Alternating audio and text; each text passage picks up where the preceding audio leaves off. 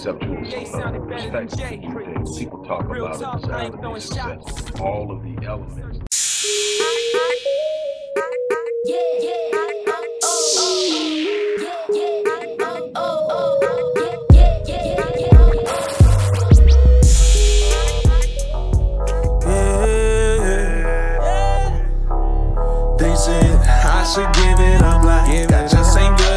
Hello everybody, Dr. Rick Wallace here, dropping in with a little special announcement. For those who have followed me for any stretch of time, you know, outside of the businesses that I run, like Myriad Business Solutions, the Visionetics Institute, Odyssey Media Group, I also do a great deal of work inside of the inner city communities in Houston, Dallas, and other areas. I'm asking now, as we push a fundraiser, that you support what the Odyssey Project is doing in the inner cities, especially with programs like Black Men Lead, which is a rite of passage initiative, and Restoring Ghetto's Forgotten Daughters, which is a program focused on helping young girls, but boys as well, suffering from childhood sexual abuse, rape, molestation, domestic abuse, absentee fatherhood, and so many other things. The information will be in the box. Thank you.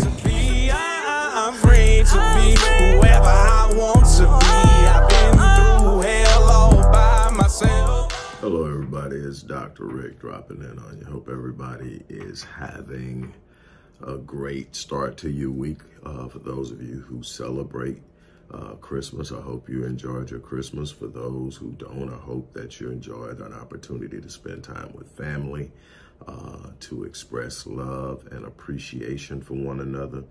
Look, time is precious, it's valuable, it's unpromised. Take every moment you can to love on the people who mean something to you. Settle differences. I can't stress that enough. Stop holding on to things. Work things out. It doesn't mean allow people who don't know how to treat you into your periphery. That's not what I'm saying. What I'm saying is those things you're holding on to that are stopping you from reconciling things that you can reconcile, it's time to let them go. It's things you've been holding on to for years. Let them go. Some people, you're going to have to let that go and let them go, but you need to release it because it's not doing you good. Find a place where people care about you, where they appreciate you, where they see you highly, where they are able to see more than just your fallibility, your fallibilities, your imperfections, and they start to see the beauty in those imperfections. Love on one another. I can't stress that enough. All right, getting down off my high horse. I want to talk about this Tory Lanez, Meg the Stallion thing. I've sit back and I've watched it since the verdict came in that he was guilty. And there's always been some things going around, and I am going to touch on a few of those things that have been on my mind for a while that I've sort of set on. You know how I'm about celebrity gossip, but I see behaviors of celebrities as simply microcosms of much larger issues in many instances, and I tend to break them down and analyze them from that perspective. So I'm going to talk about that, but as you saw at the intro of this video, we are still in the midst of a fundraiser. I cannot stress that enough. I'm not going to get off into it. You saw the video introduction in the beginning. You have followed me for years. You know the work I do. We need your support. Nothing happens by wishful thinking. You don't create realities through simple osmosis. Well, things can get pretty interesting in that area, but I'm not going to get off into that. I digress. Look, all right, this Tory Lanez, Meg the Stallion thing. The first thing I'm going to say is we put way too much value and weight into celebrity. We tend to live our lives vicariously through them. We attach to them. That's why we defend behaviors that are not conducive to pro-social environments, to long-term productive realities and accomplishments in life. We celebrate them for their ability to reach us in one particular area, their gift in music, their gift in thespianism, acting, their gift in being able to produce large amounts of money, be it investing, business, whatever it is. We celebrate their celebrity, and we lose sight of their humanity. And then we begin to expect more of them than they've ever been able to give or produce, because they are carrying the same scars, hurts, pains, difficulties, frustrations in life that we are. They simply probably don't have the money issues we have. And I can tell you this, you can have a lot of money, still have money issues. All you got to do is have more demands than you have money, and it doesn't matter how much money you have. So you got to understand that there's a lot going on, but we put way too much gravity, too much energy, too much focus into these lifestyles that are presented before us. And I would argue that these lifestyles are presented to us by way of the mechanisms of media intentionally. It misdirects us. It takes our attention off of things we can control. We don't control the lives of these individuals who are doing X, Y, Z and experiencing X, Y, Z. What we do control is how we move, the decisions we make, who we decide to create alliances with, how invested we are in creating a better future for ourselves and for our progeny. Those things we control. And when we are misled, misdirected, we are easily triggered. We are easily distracted. What it does is it takes us away from the things that we should be focusing on. But when we look at this, when I break it down and I say, okay, well, what's going on here? And there are obviously going to be some people who don't like what I say. I get it. But if you have followed me for any stretch of time, you know I'm not here to be popular. I'm not here to get 100,000 and 150,000, 200,000 subscribers, because when you get that much, you're telling people what they want to hear. And sometimes it's not about what you want to hear, it's about what you need to hear. It's about bringing forth the truth and speaking on it at a level that sometimes challenges people's comfort zone and challenging them to do things beyond what they normally want to do. So you're probably never going to get to where that dude, because sometimes I'm going to step on toes. And eventually your toe is going to get stepped on, because nobody's perfect. My toes get stepped on by me. And I'm honest about that. I'm not perfect. I'm still growing. I'm still learning. I'm still becoming. But my goal is a focus in front of me to be better. My goal is a focus in front of me to be elevated and be empowered to do things for my family first, my community next, and my race. It's that simple. But what happens is we get caught up in all this other stuff that's going on. So when I break this down, I'm looking at it from a male perspective. I'm looking at it from what I see in this relationship that does not represent, first and foremost, manhood, or does represent manhood, and then womanhood, and then Black love, Black unity, true Black relationships. See, when you don't have an understanding of what a relationship is, how a relationship functions, that thing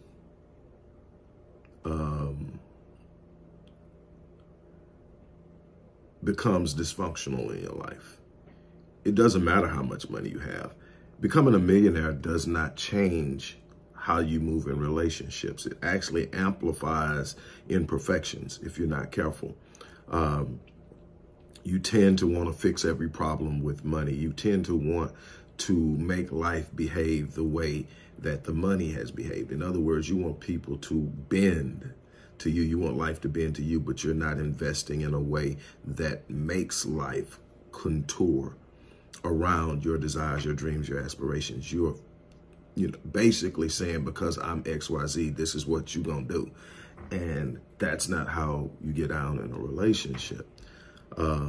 So bottom line, from what I've gathered and put together from all the different varying stories that have come out, and some own self-omissions by Tory Lanez and some recalls, There's some type of disagreement and argument in the SUV. She gets out, Meg walks off. He gets out the car and says, dance for your life, or dance something, and fires at the ground. Some shrapnel from the bullets pops up on the ground, hits her in the leg. Initially, she doesn't say he did it. She says she cut her leg with glass. And, but eventually it comes out, and then it becomes an issue. He's charged, and there are two different sides. Now, we always find a way to get caught up in things where there is going to ultimately be division. And we normally have this division right along the lines of our life experiences. So we got a big gender war going because everybody's judging it off their experiences. So how I feel about the other sex is going to determine how I view everything that comes across me. And I'm never going to ever take time to look inside of me and ask myself, is there something I'm doing that is contributing to this experience that I am cycling in my life? Am I doing something that is causing me to re-experience the same thing over and over again? No, it has to be the fault of everybody else. Despite the fact I'm the common denominator in all of this stuff that's going on in my life, doesn't mean I'm a bad person, doesn't mean I'm purposely going out and doing it. It means there's something in my life that's reproducing something. It's the reality of life. It's a universal truth. If you're experiencing something in a cyclical manner, then you have to look at your behavior, you have to look at your thought patterns, you have to look at what you think of yourself, how you carry yourself, the people you hang around. There is an entire dynamic environment going on around you. What are the common factors that are always present? Are those good things? Ask yourself, seek professional help. But we've got to learn how to be accountable for who we are. We've got to learn how to be accountable for what's going on in our lives. It's easy to point the finger and say, look what they did to me. And they could have very well did that, and they could be wrong for doing it. But at some point in time, when are you going to place yourself in an environment where the people around you have your best interests at heart? Where the people around you are looking to elevate you instead of use you as a means of dealing with their own hurt, pains, brokenness, trauma, and everything else. We have to learn how to move into relationships first and foremost. And we've got to learn how to weather tumultuous situations. The easy go-to in life is to point the finger of blame. The easy go-to in life is to sit up and say, he did this to me. She did this to me. He broke my heart. She broke my heart. He cheated. All of that stuff is easy to do and could be very true, but it doesn't contribute to healing. Now, you need to acknowledge, you need to know it, you need to be true with yourself. You don't need to be sitting up looking at somebody that's not good for you and treating them like they are. But what you got to understand is the way that I'm going to change this is to heal something within me. And if you're not careful, if you don't heal what you'll have somebody who is for you, and you won't be able to see that they're for you. You won't be able to receive the love they're giving. You won't be able to cultivate and nurture the relationship because your view of what should be is totally skewed by the trauma that you have not yet confronted. So that's a little lesson in that. If you want to really get it, go to Born in Captivity. I've been reading from it. I'm going to continue to read from it, but go to Born in Captivity, which is my 19th book. I lay this out in great detail. But what I want to do is I'm going to give you a summary right here. Look, first and foremost, no dude that's calling himself a man should be firing a weapon at a woman. No dude that's in an altercation with a female who is unarmed should be pulling a weapon. Now, there are a bunch of things at play here. You got a cat that's from Canada trying to pretend he's from the hood, first and foremost. You got all of this persona thing created by pseudo hip-hop influencers, because that's not real hip-hop. But you got this pseudo idea, and so everybody's trying to live with that. So everybody's packing, so everybody feels this is the time I put it. You got a kid dead now. Take off. Dead because the first go-to is to pull the gun. that mentality is so devastating in so many ways. But we're talking about a guy who pulled a gun on a female. Now, I know the alternative story that came out. I wasn't present for the trial, and I know there's a bunch of other things going on. And so a lot of people are talking about he got railroaded. He was a man in a car with a weapon. That, again, a lot of questions about DNA being on the magazine and a bunch of other things. Here's the thing with me.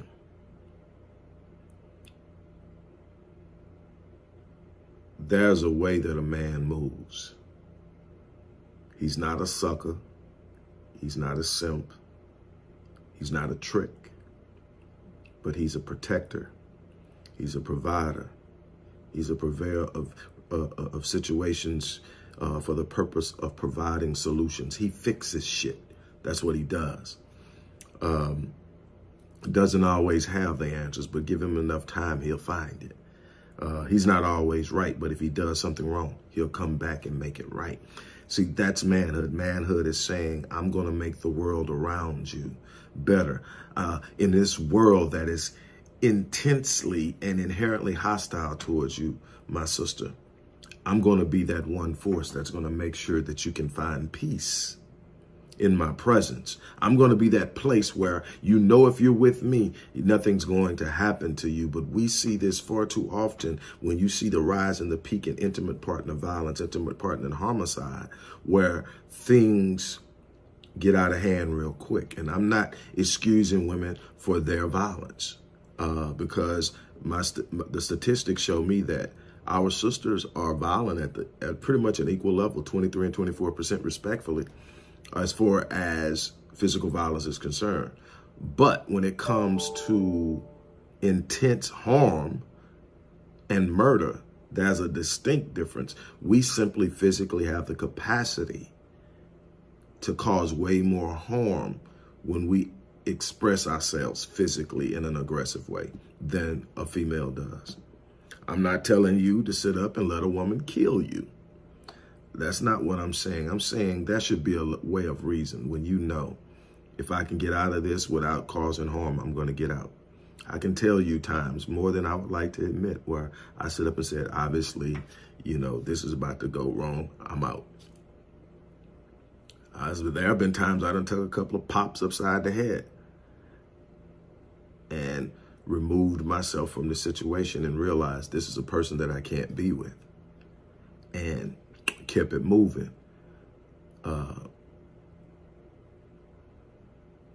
Women, side note, real quick, come on in. This is sidebar, me and the ladies. Ladies, let me tell you something.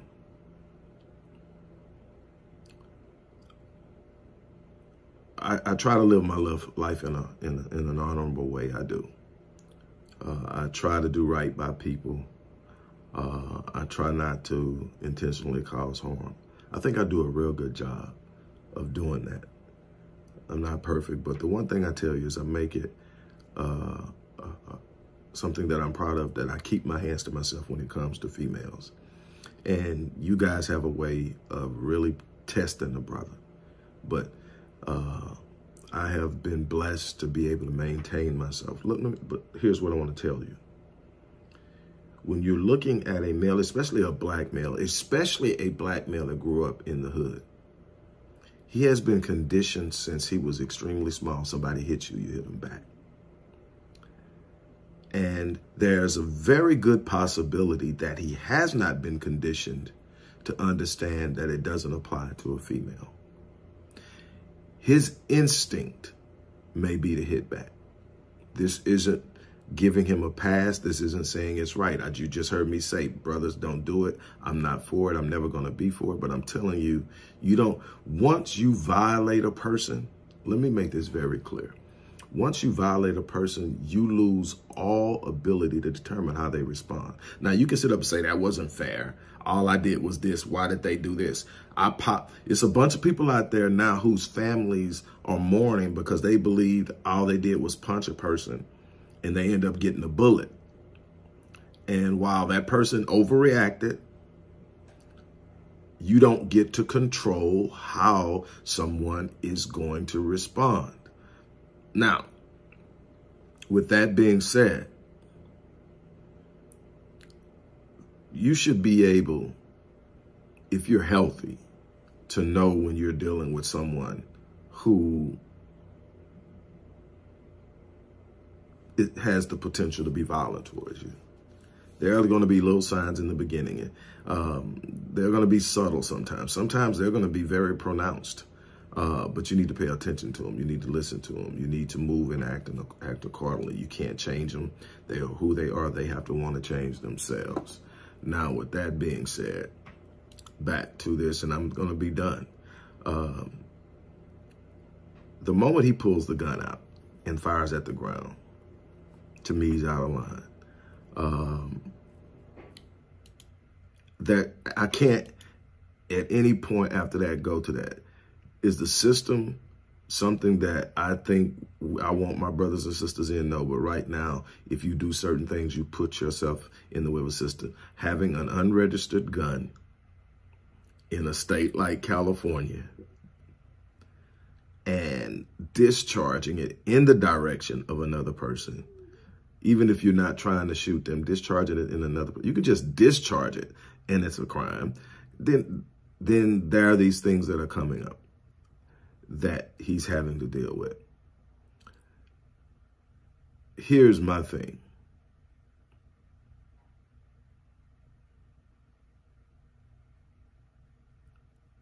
If, and I've been around enough, now this is where the other side is going to get pissed off. I've been around enough and seen enough in my life, had dealings and seen and been intimately involved in helping so many brothers and sisters with this system that I know that you can be convicted by a jury and be innocent.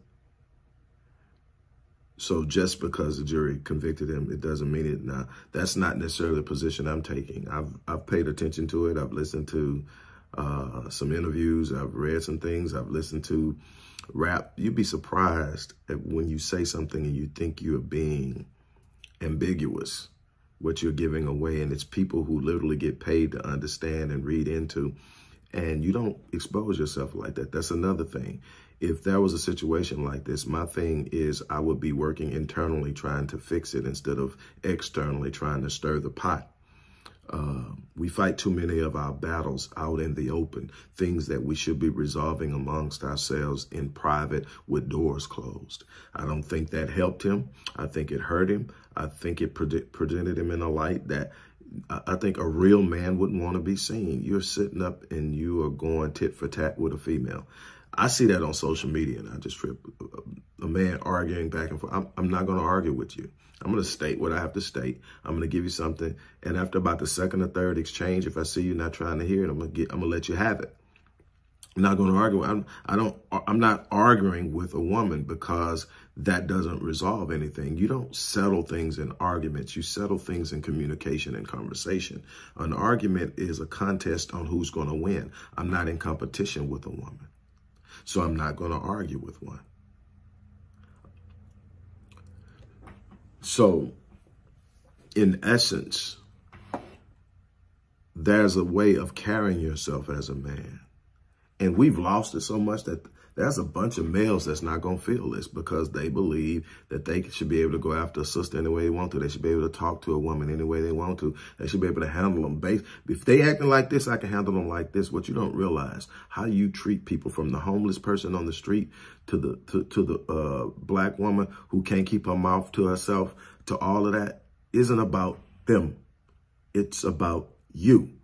And that should be something about you that has a higher level and standard and demand on yourself of how you want to move in the world, the impact that you want to have on the world.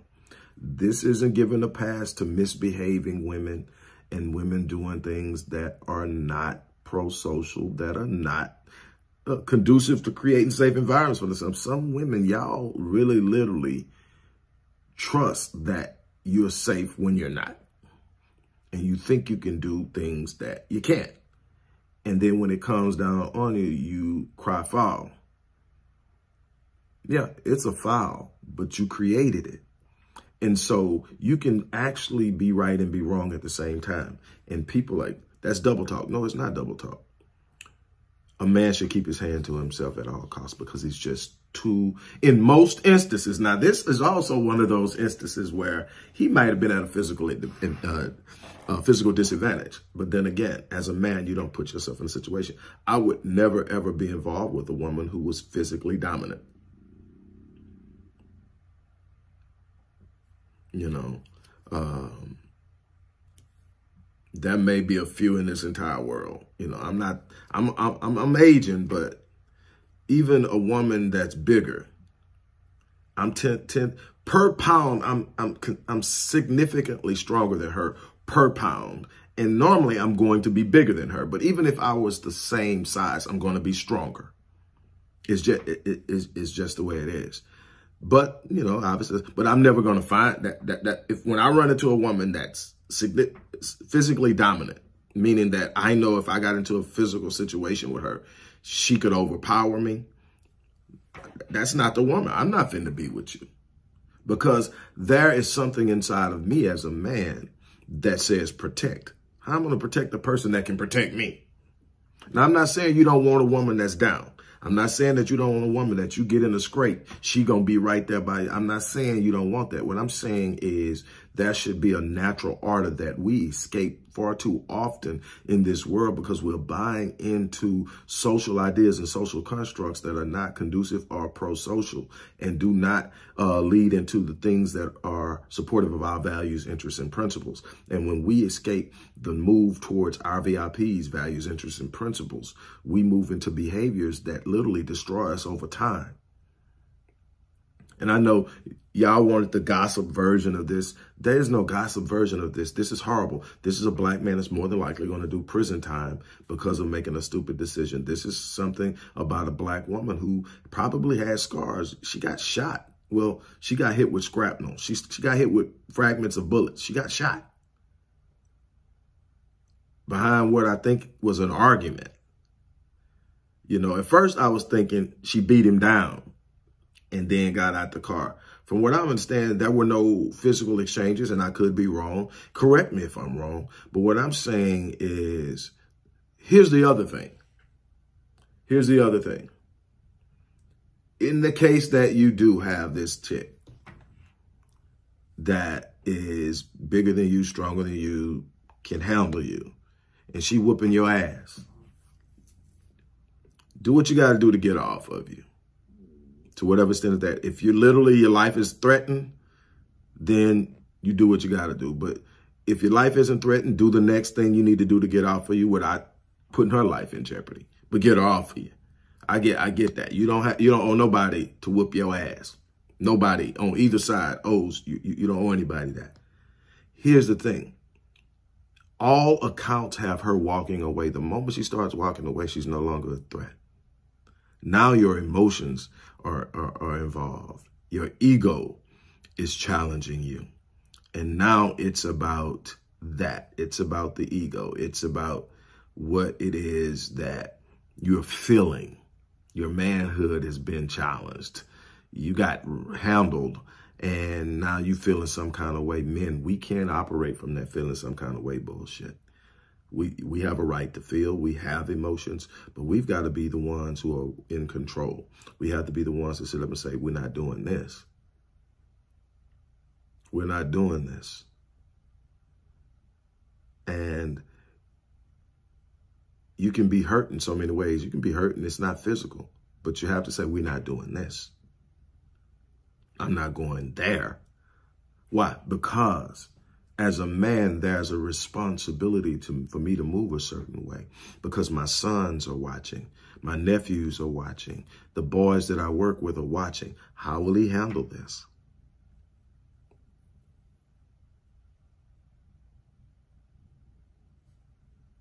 You know, I hope both of them work through this and come out better than where they are.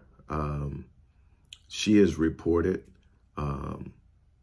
that You know, there's been some emotional and psychological scarring. There's been some negative PR behind it. Nobody wants to deal with her or touch her because they think she's a problem. So it's inhibited her career to a certain extent. I haven't been able to really look into it, but it's a possibility. See, that's what happens is when you do something like this, you open up yourself to what is going on the other side. And it may or may not be real, but you created it. And again, because we put so much weight into celebrity status, we're all living vicariously and we're all invested. I'm not invested. I'm invested in the idea of black men being men and black women knowing how to walk under the covering of a good man. That's it. All the other stuff is stuff I'm trying to heal and work over and change. Black men being forces of power, protection, provision, priesthood, and prophecy in their home. Not in a religious sense, but in a direct divine connectivity to the Most High. That's me. We've got to get there. We've got to get there. We got to give ourselves permission to be in process. We got to give ourselves permission to be imperfect, but we've got to demand a certain standard of performance and how we move in this world. That is what we are going to have to be willing to do. There's no other way around it. We are going to have to be willing to look at who we are and say we can be better.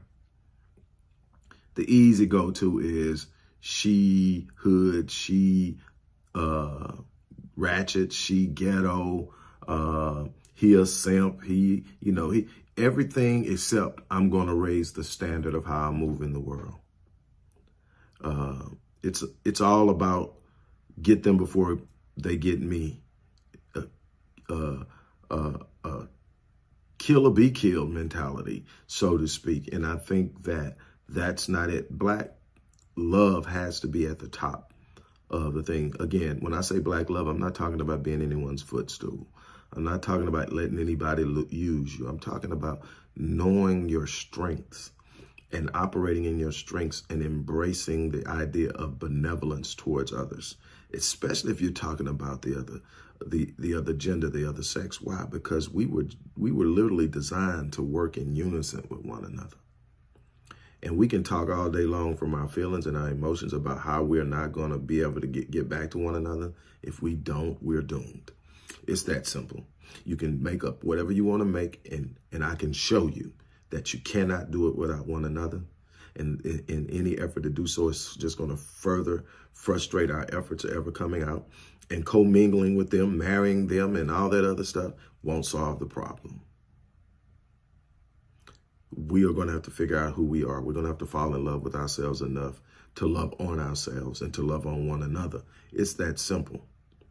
Anytime there's violence, whether it's a violence against a female violence against male, male violence against female, male on male violence, female on female violence. You've heard me speak out. I went hard in the paint for Shaquella Robinson, still doing so. The people who attacked her were female. Now, the trifling ass dudes that watched were dudes. Well, one of them might have been a little. Anyway, on that note, I'm going to get out of here, but that's my take on it. So it is what it is. With that being said, don't forget to support the work we do at the Odyssey Project, which is always going to be a push. We really want to hit a goal before the end of the year. That's rapidly approaching. So the goal is 10,000. It's been 10,000 each week for the last 3 months. So we want to close out strong. We haven't hit it, haven't even come close. So it's the same goal. We're not trying to hit a new goal each time. We're still trying to hit the original goal that we never hit. So let's do it. On that note, no matter what, I'm going to be here because it's my purpose. And I'm going to go hard in the paint for what I love, what I believe in, what I cherish. I'm going to challenge you to do the same. On that note, I'm out of here.